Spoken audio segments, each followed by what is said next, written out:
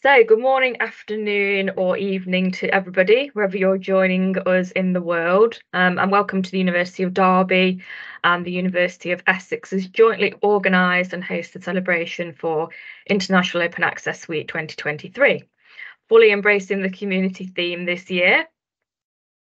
So this is the first of 5 events that are taking place each day of the week. So if you haven't had a chance to sign up for any of the others, then please do. There's still plenty of time to do so. Thank you all very much for your interest and for signing up for today's event. We are extremely grateful to Dr. Abeni Wickham for agreeing to speak today and for her giving up her valuable time. Just a few things to note before we kick off the event. If you could keep your microphones turned off, as I say, if you'd like to keep your cameras on, then that's fine.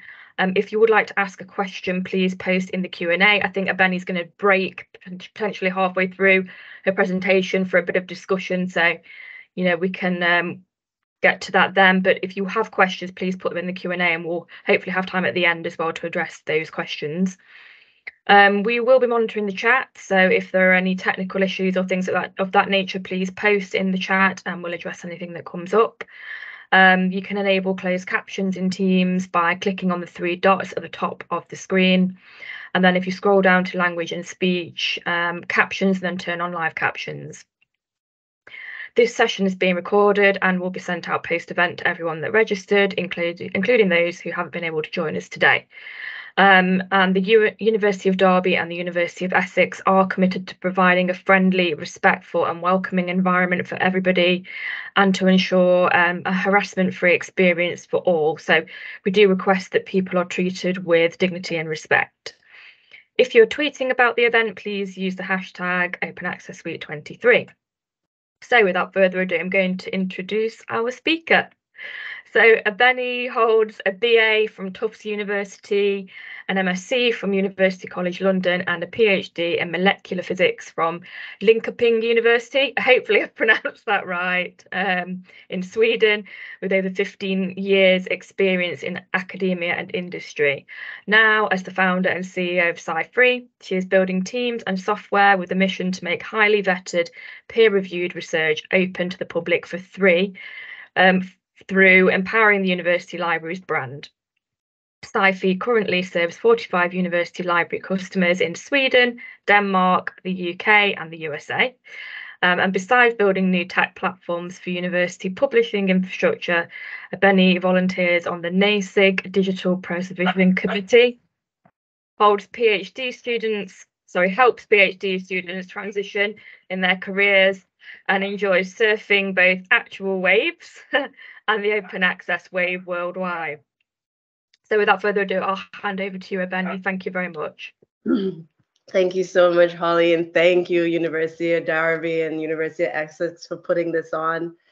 I'll just start sharing my screen, and then we'll get through. So, Holly, just let me know that everything is full and it's okay. Looking good, thank you. Wonderful. So thank you again, everyone. And it's Monday morning. So I hope you had a wonderful weekend. And my name is Abeni Wickham, as Holly mentioned. So the agenda is that we're going to just check in quickly because it's the start of the week. And then we're going to talk about value in terms of the fundamental reasons for pain in academia, or what we think. And then together we'll try to figure out this wonderful Monday morning, the future about what we want, love, are good at, and get rewarded for. So if you'd permit me, because we're just starting out for the day, if you permit me to just let us land. And what I want to do is a brief exercise. Either you can close your eyes or you can look at this video here, however you feel most comfortable and is available to you. And if you could just breathe normally and think within yourself, I'll ask you a question. Why are we here?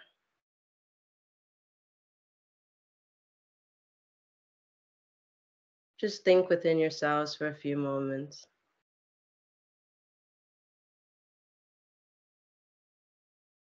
Maybe you have an answer, so I'll ask it again. Why are you really, really here?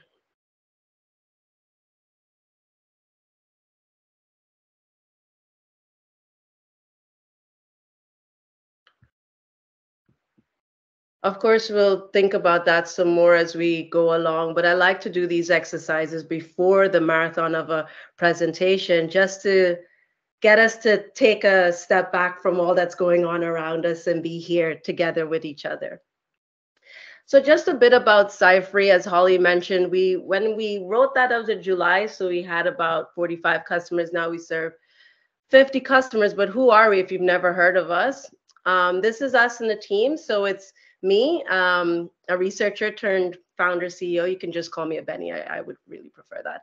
So this is us in the team. So we're a librarian. We're established in Stockholm, Sweden in 2018. We're a librarian and like 5 or more DevOps developers that have done bigger things with larger automations for larger companies over the while. And what we really do is that we sit down with library customers and we create solutions that didn't exist before. So for example, the journal search tool, where researchers can find who is paying for their journals and how with these open access agreements. Under what licenses. At the time when we launched this in 2020, sorry, you had multiple license options and researchers didn't understand. So basically explaining all of that, the different publishing models. And what we saw over the last 3 years with the universities using this tool is that the libraries and the researchers started connecting, and researchers started realizing how much work the libraries were doing for them in open access, which is really nice. And also reducing the number of emails that get to the library about, is my journal covered, you know. And then in terms of publishing, we have Dynamica. We've launched with a few universities, with Stockholm University. It's one of our main marquee customers, and it's no paying to read or publish. University infrastructure publishing publishes all content from philosophy all the way to physics and so on. But I'm not really here to promote SciFree and our services, but I guess you should know what we do. One of the things, of the real story of building SciFree and making all these new platforms, or making these platforms and services, is the truth of the story, which is that we at SciFree did something which apparently we didn't realize that wasn't so obvious, is that we listened and then built these solutions. So when I first started in 2018, we got the grant to build Dynamica, and we were building Dynamica. And I went to the university customers about it. And they said to me, quite frankly, like, Abeni, this is great. In 3 years, we'll need this, 3 or 4 years. But we have a problem now. Can you solve it? And at the time, I didn't know the journal search tool, what it would be. It wasn't anything. It was just, I just got a bunch of Excel lists, and they told me, turn this, they're like, make this easier for researchers. that was our mandate. So we ended up building it. And then when we saw that it was a lot of steps, if we wanted to revolutionize academic publishing, from my perspective, coming as an academic, there were steps that we needed to take. And there's steps that we needed to understand. So now that's back in 2020, we're in 2023. And I feel like, I don't know about you, but I feel in my core that this is the moment for change. And I don't know if it's because of all the different policies, if it's because of UNESCO, we know that. We know in Latin America has always been 100% open access. They've had that. You have the United Kingdom have their rights retention policies that have been launched or will be launched in the next couple of months. You have in the USA, the Office of Science Technology Policy talking about the OSTP memo about immediate and open access with no embargoes and things like that, the Nelson memo. And then, of course, you have the EU Plan S and so on. But then you also have the libraries that have been supporting for ages with their open access agreements, for example, their repositories for green open access, the data management protocols, their FAIR principles, everything is there. There's nothing really that new, so to speak, other than higher level policies, but it's all there. So my question for us this morning is, as we go forward in the rest of the week, like, what is really holding us back, or what is holding back that momentum? Some say it's money, budget concerns. I've heard that. I could understand, both personally and professionally, when it is difficult to innovate and put resources for that innovation to thrive when you're concerned about budgets and things are shifting all the time. I understand that. It can be really hard. Maybe there's apprehensions from research and libraries about better the pain you already know. Like, we already know academic publishing is X. Do we want to go into something else where it might be different? I don't know. There is something holding us back. And I hope by the end of this week that we will know what it is and be able to tackle it. As I mentioned, as we're going to go forward after the next 2 slides, I'm going to open up for us to just chat about these things. So what we did at SciFree before we started building all these quote unquote innovative solutions and things like that is that we did a lot of surveys. More than, I think there were like 6 or 7 surveys with more than 200 people or more. We asked about similar questions and things like that. We also did like a full Excel sheet with over 1,500 different business models, 1,000 different articles about the system. Where we just tried to figure out like what's really painful, what's really happening quantitatively. And what we saw, we all know this, I don't need to tell you, cost to publish. I mean, paying to publish, paying back for access for universities, 6% increase every year, paying for color images, for digital print, you know, things like that. We know that. But the fragmentation is also something that's costing us a lot of money. You know, there are 33,000 journals in STEM alone. How do we even keep updated with our field when there's so many new journals coming out? Everybody's saying something new, so there's not much cohesion. The time to review, even for researchers, like that process, the review process is really cumbersome and very painful and can take a very long time. And there are full websites talking about for each journal how long it takes to review and things like that. It's a huge problem. The no visibility, it seems like if the university brand or the researcher's work is secondary to the publisher's brand. So for example, if I'm at a university that doesn't have a high GDP or can pay for these publication charges, then I'm not visible, right? Which then leads to being that maybe my work is not good enough, which is not true. It's that there's another pain around that. And then when I also saw that, I thought that from the data I was looking at, it felt to me that there was a reduced role for libraries, but actually there was a changing role that I didn't understand at the time, which was that I thought libraries were there to curate and, you know, manage, help us search, discover, things like that. But actually the libraries were spending a lot of time doing negotiations with publishers, lots of negotiations, consistently, all the time, quite painful. When you pull all those things together, what you eventually realize is that the current system in academia is not updated to what we need to do for our workflow, for open access, for open science, right? The things that we all do right now are based on the past, is based on the digitalization of print rather than based on what we need now, you know? So if we could just take a moment, and in the slide after this, 2 slides after, we'll come to the discussion. If we could take a moment and we could think about what if we had all the resources, we had all the time, we had all the expertise ready, what would the future of academia look like? And that's what we did when we started SciFree in 2018, but also presented this future and tried to test each and everything before we came up with these few points. So we tested it with libraries, with funders, with even publishers to see whether or not what they thought. We tested it with researchers who would think it was a bad idea. I went full out to people who didn't think we should be in open access, wanted to stay, and asked them what they thought before we came up with the company. And what we saw is that, first of all, back in 2018, I've been saying this now, I mean, now we know it's true. There should be no cost to publish and there should be no cost to access. Like, you should not be paying APCs and it should be open access. That is our future. Let's all just hopefully agree to this because that's where we're going. The time to peer review, that all the redundancies with sending fragmented information over PDFs by emails, that should be all systematized, and it should be easier for researchers to peer review and actually find joy in peer reviewing again. Or so not even again, but they should find joy in peer reviewing. It's one of the pivotal things about academia, being able to vet content. It should be cohesive. So the researchers, the funders, the tenure committees, and the university admins are all part of the process of academia. So they should coalesce within one system to allow for them to see this whole process instead of us having to send different CVs here and do this there. And we all know this is academia, and as librarians, how much extra work.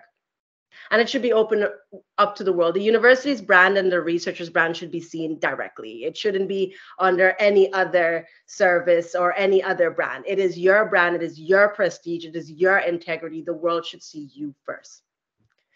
And the libraries should be there to preserve our content fully. It is not an understatement what it takes for the metadata and everything in the curation of content for a lifetime. So for example, if you have it published here in this system and the system doesn't exist anymore in 10 years, it is the library's charge to make sure that it lives on in perpetuity. When you pull all of these things together of what we thought the future should be, it becomes, I don't know if you see this, but for us, we saw that publishing becomes a service to academia, nothing else. So that academic publishing is in service of academia and should be so. But that was me talking a lot for a couple of minutes. I'd like to bring it back to you here. And what do you think about anything so far? Doesn't have to be only what I said. Can you see me? Yeah. Abeni, yeah. Haven't got any responses in the chat yet or in the Q&A. People have any comments to make about what Abeni was just saying? We'd love to hear from you. Yeah, I mean, I was just thinking about what you were saying around, and I completely agree that there should be kind of a shift in perceptions of prestige. You know, we all know that there's a real issue with kind of people being wedded to prestige associated with kind of, you know, the names of these big kind of players in academic publishing. And I think that is one of the biggest issues that we face. How do we tackle that in terms of switching that narrative from focusing on those big publishers to the universities and making, you know, changing like the perceptions that people have? How do we go about it? People seeing libraries and universities in that way, as opposed to seeing, and we know it does happen with some. You think about University of Cambridge, you know, press and things like that. But how do we do it? That's kind of one of the biggest, I think, pitfalls in academic publishing is the prestige element. Yeah, we get asked a lot about this, and you know, it's a very hard question if you're thinking about the past and always assuming a prestige to be an academic publisher. But when you realize and look deeper, is that we have lent our prestiges, it's researchers' papers that have made, and it's researchers who are reviewing that have made those journals prestigious. Huh? Right. Why are they not doing that for the library or the library publishing systems and things like that? There are many researchers who've created journals and things like that have become quite prestigious in a short space of time. What I say, Holly, to be honest, I've said this to other libraries, I think it's more a personal thing right now because the policies are there. Everyone is looking at changing the metric systems. I know you signed up to DORA, you know, all these things are there. The question is, are we sure at the library and as researchers that we know our value? Or are we not tired of other people taking that value, making something out of it? Are we not convinced in ourselves of how great we are? I mean, the world is as it is because of researchers and libraries. Absolutely. Google was made because of a librarian. So it is. I mean, we have our way in SciFree of tackling that implementation, but as I said, I don't really want to talk about. I really want to get to the core, which is like, if you know your value, nobody else could tell you. You know what I mean? Yeah, absolutely. And I think that is an issue, you know, and I know you've recently presented on this, haven't you, at a recent conference.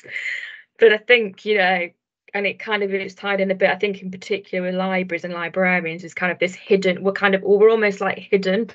Yeah. Yeah. And I think that ties into this bigger issue around value, of not necessarily how we feel about ourselves, but the value that others place on On us, you, and yeah, therefore yeah, hide it, because what I yeah, had said at that conference, like something that I see is really useful and that builds strength, like quiet strength, because we're not asking to go out there. I'm American and I have to speak for a living. I would rather not, but like I would, that quiet movement, which is like the librarian researchers having fika together so they could know what each other is doing yeah, and recognize that like your workflow and your workflow are kind of hurting each other because the systems are in place that don't necessarily want us to help or haven't been built for us to help each other. yeah, And it starts ticking like just as a slow burn, where you realize, oh my God, we're in this together, but we don't need to be out there screaming and shouting. I really think that we can see that internally from how you're doing here in Derby with the researchers and all the content you're doing. yeah. Yeah, just have fika. Once you have like coffee time, you'll see your your prestige. We've got a question in the chat here, or a comment from Catherine. I don't know if Catherine wants to unmute and Yeah. ask a question to us. No, I was just saying, sorry, Okay. I don't want to, but a colleague of mine went to a session the other day on Latin America and how they use their publishing system and how angry they are at us for going down the APC route and making it so difficult for everyone else to publish. And I don't understand why we did go down the APC route. And I'm American as well, so but I'm living in the UK, and I'm just wondering, like, hoping the US doesn't follow the UK's model. But yeah, Catherine, it's funny you should say, like, when we started in 2019, and they told us they were signing these APCs and we had to make the journal search tool. I was like, no, first, right? Because I was coming as a researcher, like, no, we're gonna. But when you have over the years, I've started to like, with the listening, when you have a mandate from the government, right? And the government says by 2021, you need to be 100% open access. And you have only one choice, which is to make a deal with a publisher. What other choice do you have? Nobody's using, like, we're not using all the other things that are there as researchers. Every researcher is still publishing. And a researcher will tell you now, some of us in the open access movement and stuff will say, we know what we're supposed to do, but we still want to publish in these journals. Comes back to Holly's talk about prestige. So when a librarian is sitting there with a governmental mandate that you have to move on, right? You can't, otherwise you don't get funded. Research is still published in these journals. Publishers giving you something, it's like they had no choice. Now, that was years ago. So what Sweden has done, they've come all together and said it's not sustainable, and they've just published their report of beyond transformative agreements, what they think is possible without signing, now that they have done that and so on. So I know we say no, but sometimes we need to see what pressure we're being put on and what options we really have. In Latin America, they have been 100% open, and it's a shame that we didn't like look and follow their model and just build new library publishing. Though I think a lot of libraries did do their library publishing, but we researchers were still publishing in these entities. It's not black or white at all. It's very gray and very difficult. But I know that now in Sweden and the rest of the countries are looking beyond transformative agreements. So maybe, Catherine, you'll see exactly what you want, which is no APCs much sooner than you think. That was long.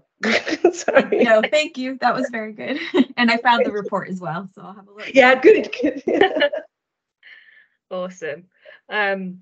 Yeah, it is. I think, I don't want to keep harping on about this, but, it depends on the institution as well. Obviously, your money and kind of probably expectations about where you're supposed to spend that money. thinking about kind of library budgets and things, and these read and publish agreements, we're kind of, if we don't subscribe, then we won't have a lot of content for students and researchers and things. But then, the other side of the coin is actually we've got a lot of stuff out there that's free in repositories and, published on platforms that are free. Or so I think, we've almost got into this position where it's like you say, we're kind of acting on what we've always done. And at some point we need to kind of break that kind of habitual nature, really. But it is easier said than done. It's all well and good us sitting here and saying that's the way we need to do it, and we know we need to do it that way, but how, it's very difficult, isn't it, when faced with it in reality? And I think, the libraries here make it very clear, like, we need to do it in steps, and we need to do it together, and we can't, and it's like, Ohana, like, no one gets left behind. Sorry, Disney. But there's a notion now I've seen in the last couple of years where it's less siloed. Like, everybody's trying to talk to each other. I could see in Sweden, you're moving over and saying, look, don't make the same mistakes that we made, that they made with these agreements. And, these read and publish agreements are it's difficult, but I think, like, I'm seeing it moving in the right direction. The question I always ask is, how much more pain are we willing to take before we really move, right? Like, what more do we need to endure in academia? The world has been begging for our content. It's not that people don't want to learn, it's just that they're learning from not us, because everything else is open but academic content, freely, completely, and easy to find, How much more pain are we going to take before what do we need?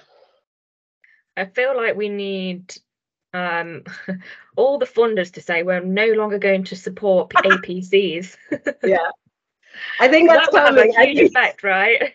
I think that's coming. I think that's I actually think that's coming quite soon. I believe, but I think a lot of them, the funders and the libraries, also want to hear they want to feel the groundswell also from researchers. They feel like, that the researchers don't. And I just think that maybe me as a researcher before, I didn't even realize what was happening. I really feel like that fika time and time together is necessary now with the library, because I see the negotiations, and researchers, we're trying, as a researcher, you want to get grants just to get funding to make ends meet, Yeah. The library wants to hear from them too. That's it. I think you're right. I think it really and I really think it has to come from the researchers. There was a session last week, which some colleagues here might have been at, which was a rights retention session with Spark. And Peter Suber was there, who's obviously, like, the godfather of open access. And he was saying, we've had this rights retention policy at Harvard since 2008, but it really was faculty led. Yeah. And he said, that's when things take off, when researchers believe in it, when researchers want it, rather than it coming from the top down. You need to do this, you need to do that, whether that be external funder requirements or internal policies. If it's coming from the researchers themselves, I think that's when if researchers stopped going to APC journals, if researchers stopped focusing on prestige, that's when we'd see a massive change, I think. And I know there are lots of people that aren't focused on those things, but I think there's a big percentage that still are. So we just have to keep saying that that's what we believe, and I think hopefully it kind of gets through at some point. And they're just answering openly. I mean, we see it with our work with the other universities, when the library is there. So I go, because also I'm a researcher, the researchers will meet and we'll talk. And then I obviously bring the librarians, because I was like, they need to meet you. And once you're both there, like, then the researchers start engaging, and when they start understanding what green really means in embargo, and they see you, then that groundswell starts to go, So I really think, who's to say? I actually think that if we have more coffee, the world would change together. So more like tea time together. I I see it happening. So Catherine, Catherine, don't know if you want to yeah, speak again, but yeah. Yeah. Sorry. Yeah, I don't think anything's going to change until they stop using it in promotion. And like I used to work for a business school, and they had a secret list they gave to all the PhDs of all the journals they wanted them to publish, and said, if you don't publish, you won't be hired. Yeah, and they have but Derby signed up to Dora, right? And then the Quora as well too, right? Yeah, I think we did. We have. We are, there are people, we are committed to those things, but I think, like Catherine says, we've still got pockets in certain disciplines that say, we use this list, and this is our list, and there's also, this fixation on things around star ratings from ref and things like that, but it's difficult. I think there are people that they know we're signatories of Dora, Quora, etc., but it's kind of are people really aware what that means? I don't know, or are they really thinking about that? I don't know. It's in. So I know you called me in to do a talk, but I really wanted to do a discussion. And the reason why is because when we were talking to the universities, they were like, okay, we're going to go 100% open access, and the next thing we need to deal with is the merit system and how we do tenure and stuff. And so then I went interviewing all the funders or people who work as reviewers for funders, and I just asked them, same question I asked everyone for everything else. But they started giving me feedback, and it's like, we're so busy. We have to use these journals as like a lazy way of assessing quality, right? It's like, that's it, right? They're so busy, lazy way. Okay, fine. All right. So then where is the data for everything else? So it's everywhere. So they're never going to see how many reviews you've done, because you might not published a paper, but if you've reviewed 10 papers, you definitely help the ecosystem, and you should be part, right? They're not seeing how much teaching you're really doing in terms of your impact, that you do, the tweeting you do, the stuff that you do outside of your home. Where's all that information that your colleagues know? Where is it? All right. So that's why when we were building Dynamic, we were like, okay, you need to make this information available to the funders, because before they can change, they need to see the data. Right. And they need to see it coming from the university and from the researcher themselves. Otherwise, they can't change because they're busy. Everybody's busy. Everybody's busy. Too busy. Yeah. I'm thinking about, there's the Koki Open Knowledge Initiative, and they've got kind of, they use lots of open data sources to tell stories about, the way that open access is kind of performing at universities and things like that, and different countries. It'd be great to have something like that for other things that people do, like you were just saying, kind of is there a way of kind of measuring who's mentoring people, who's doing other things beyond publishing in journals, but how, I mean, I don't know how that would happen, how you would kind of quantify it. That's the difficult thing, isn't it? People are looking kind of for some sort of quantification of something, which they can then say, like you say, this means this means quality. Whereas other things like mentoring, like, I don't know, exhibits and things like that, how is that quantified, and how do people actually see it as a tangible thing? I think that plays a big part in kind of how people see things, and kind of see them as valuable as well. And I think what you're doing here today and what will happen in the rest of the week, like, I hope everyone just questions, instead of like, oh, we want this, oh, we want that. Like, just question the thing that you're seeing right now, because the more you question, the more you start realizing what fits and what doesn't fit. And I mean, we're researchers. I mean, what am I saying? Treat this like we treat our research. Question it.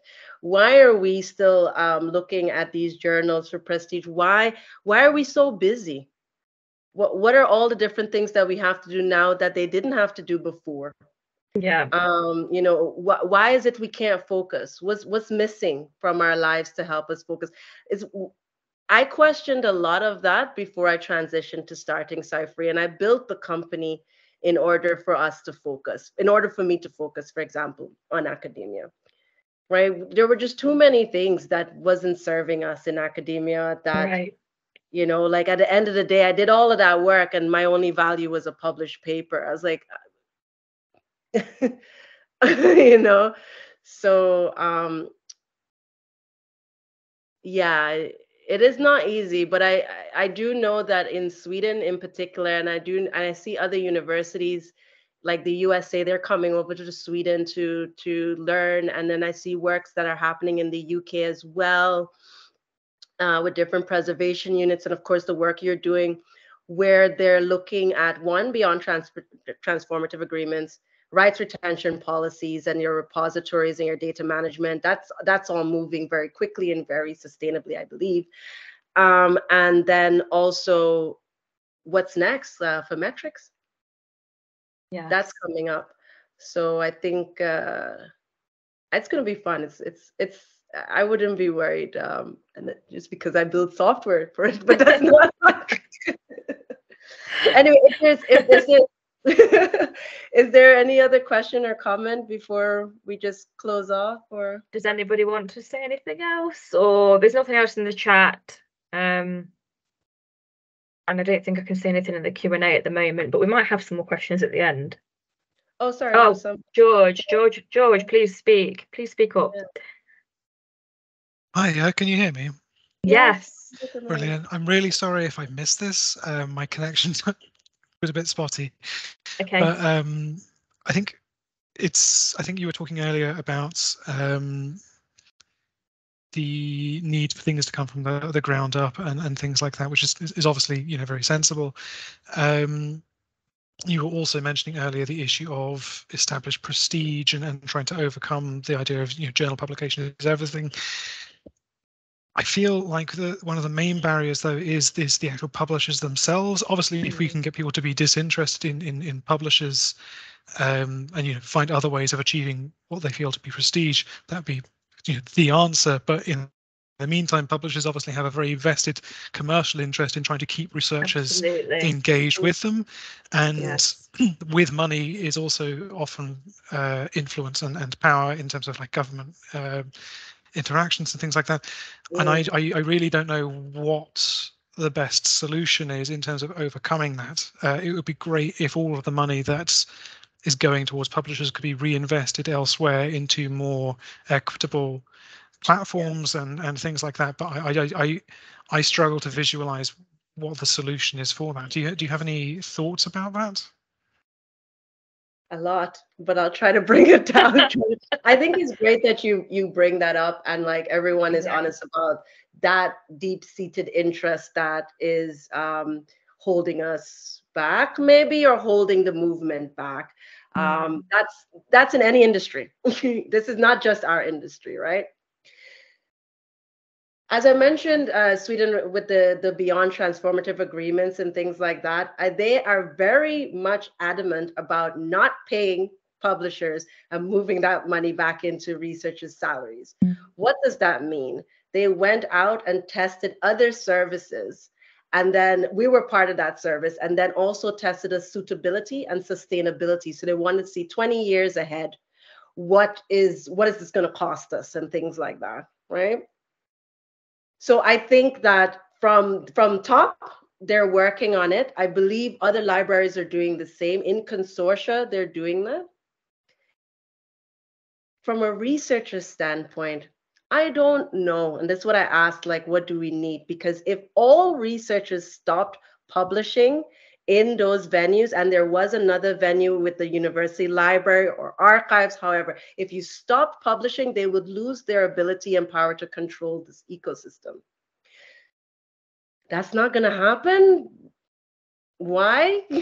I would wonder. But George, I don't know. I know the top are trying their best to create the publishing wings from library publishing and everything so that you can have an alternative. But if we keep submitting and keep paying for it, they will still be there. So I don't know. And I try not to be against anything because I do think that library publishers, especially and so on, they digitalize so much Yeah, content. but things like that are more likely to listen to. Yeah. Oops, sorry. I think my connections caused me Sorry, to. go ahead. I was waiting for Sorry. you. Yeah. Yeah, so I was just saying, yeah, that there's a political dimension to it as well in terms of more conservative governments being more likely to just side with the commercial interests. But I seem to remember that when there was discussion some time ago about the growth of rights retention strategies in the UK, one of the things that publishers were kind of saying was, why should we care what you guys want in the UK when you're such a small portion of our overall kind of market? And what people were kind of saying was that if the US, which is probably one of the biggest things, and China as well, growing source of research outputs, if the governments of those two massive countries can make this shift, then publishers are much more likely to listen to that. But both of those cases, you've got, I guess, potentially extremes of political standpoints, but both are going to be equally hard to convince to take that approach, I think. And I just don't know what the solution is there. No, I think it's going to come from the libraries working together. So I really believe that, like, when you have a library in the UK, library in the US, and library in Sweden, whatever, working together, that's a big chunk of researchers that they're taking care of. And when they're working together, no longer in silo, they can actually push towards the government and things like that, especially bigger libraries too, and even smaller libraries that don't have so much. Yeah, maybe don't underestimate the power of the library and the researchers. If they're sitting down there in silo and they're saying that they want X, do not underestimate that power. George, honestly, don't underestimate it. I'm sitting in meetings when they listen to, and they do listen to researchers. They really, we need to voice it. They need to voice this. Yeah. And yeah, so don't underestimate that at all in this week. Thank you very much for that kind of positive message.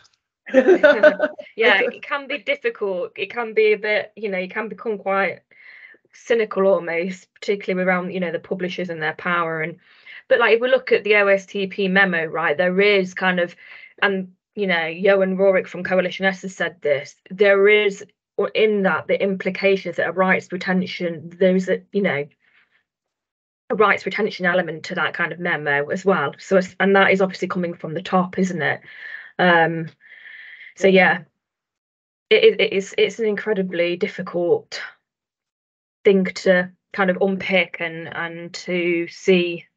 Sometimes it's hard to kind of see a light at the end of the tunnel almost, On that, Holly, I have a last bit because I was wondering what would happen with this discussion. So I wanted to end this off.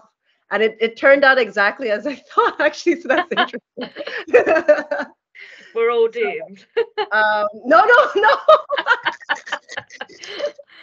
No, so I left a bit out here with the rights retention, but obviously metrics and prestige is the key point in these APCs, as Catherine, I hope I said it right, mentioned, and then George, of course, with the rights retention and us working together. But coming back, in order to substantiate that positive message, I'd like to just offer some advice that I had gotten when I was surfing and doing a lot of stuff, is to look at this notion called ikigai, both personally and organizationally. So the idea with ikigai is to sit down and write what you love, write what the world needs or what you think the world needs, write down what you're good at, and then write down what you can get rewarded for or paid for. When you have just these two, so just your mission and passion, you can feel excited but financially uncertain. When you have just passion and profession there, sometimes you feel satisfaction, but sometimes you could feel useless. I mean, that's kind of how I felt before I changed into SciFree. I felt a bit useless, I'll be honest. Not anymore. But now when you have profession and vocation, you could feel some comfort because you're getting paid, but you could be a bit hollow, feel a bit hollow. And then with only mission and vocation, you're excited, but then you can become complacent and it can lead to uncertainty. But if you look at all four of these things together, and if you write them down, you could actually see a red thread. And that red thread with these four things together is your ikigai, or your reason for being. Once you spend the time to get really clear, and on our website, and I'll also share this with Holly so that you have this going on and how to do it. Once you get really clear about these four things, you get clear about where you put your time and spend your time, and you'll actually see things changing quite rapidly, even before your eyes. I would have never been able to tell you that I would have started a company and be here talking to you now with 50 customers all over the world or anything else like that. It came necessarily from other things, but also from doing this and getting very, very clear about what we need to do next. With that all being said, I'd like to thank the University of Derby and Essex for inviting us here. I'd like to wish you all the very, very best, and thank you for your time. All the best for the Open Access Week ahead. And as we say in our community, Open Access 365, 24/7. And thank you again, and I hope you have a wonderful rest of your day. Thanks so much, Abeni. That was great. And yeah, I think I'm sure a lot of us in the room looking at the ikigai at the end can kind of relate to loads of those, you know, kind of feeling useless or powerless, but, you know, knowing that it's the right thing to do, and knowing that what we're working towards is good, and it's kind of, you know, where we should be headed. But it can get frustrating, and you can feel as though what you're doing is not really having an impact. Yeah. But yeah, I think that's really, really useful to see that.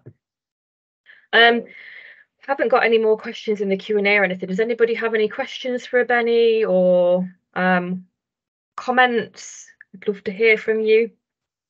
We've got about 10 minutes of the session left. If you're okay to hang on for a little bit longer, Abeni. Yeah, I prefer to discuss. Holly, I'm going to send, you're sharing the slides as well, right? Yeah, yes. So Yes. I'm going to send with everyone, if they want to just take a moment, like we have because we usually do this both personally, but also like in the organization. I'll send the worksheet of how to do the ikigai yourself, so that everyone could just download it and try it on your friends as well too. It's fun to see. Awesome. Yeah, that'd be great. Thank you.